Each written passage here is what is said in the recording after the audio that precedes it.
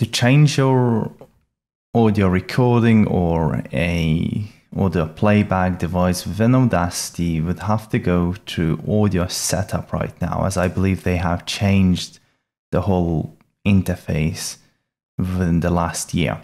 And right here you would choose recording device, and you would look for either your microphone, so if you were to use a USB microphone, or if you're using audio interface or a mixer, as it is in my case, you would choose the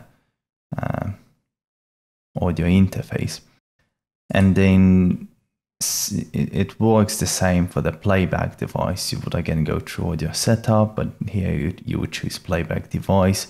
And these are my speakers,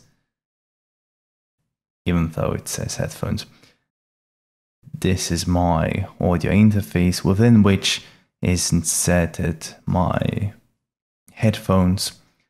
So you would either look for a particular headphones brand right here that you're using, or you would look for audio interface, as it is in my case, or digital audio converter or audio mixer, whatever you're using. You would select it, and now you would have your audio set up correctly.